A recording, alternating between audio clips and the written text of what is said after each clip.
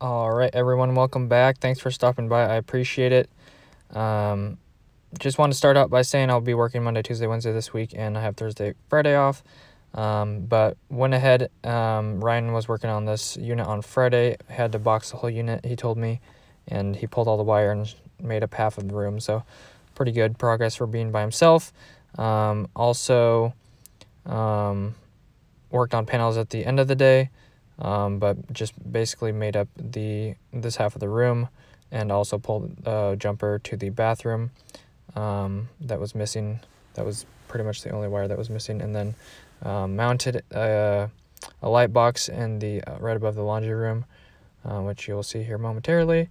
So that was the wire that I ran in the bathroom. You can't really see it, but then it jogs up to the left, goes across the ceiling right here on this stud, zip tied to the bottom of some of these home run hangers, and then down over to the other bathroom plug to connect them right here. And then these were the panels that we made up at the end of the day, or the second half of the day. So this was Ryan's.